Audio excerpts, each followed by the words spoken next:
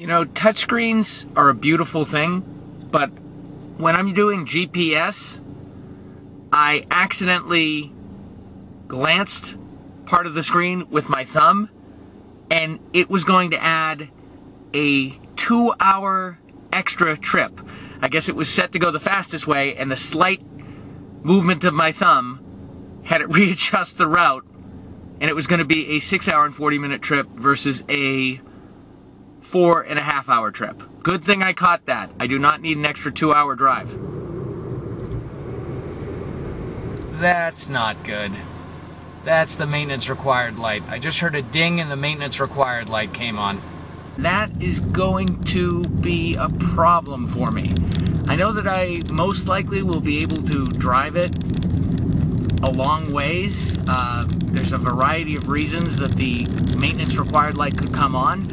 But when I'm doing a thousands of mile road trip, I don't want to leave anything to chance, because the last thing I need is my vacation getting wasted on the side of the highway while I'm waiting and waiting for the emergency roadside assistance to come. So I think when I get to Seattle at some point, I'm going to see if I can go to the Hertz dealership there and trade this in for another economy car. I am about to go through the smallest tunnel that I think I have ever driven through.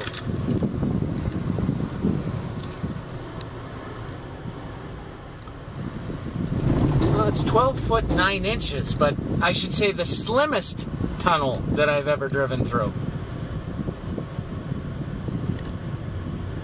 Only enough room for one car through here. Anybody else would have to wait off the side. Okay, I had to pull over because I am very curious. This is hard to miss from the when you're driving along. Very hard to miss.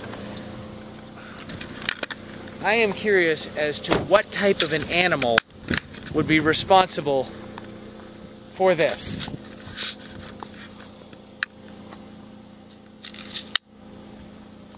Here's my hand for scale. Maybe it's Bigfoot, I don't know, but that is a huge pile of crap. I would guess maybe a bear, in which case I'm glad I'm not camping in this part of the woods.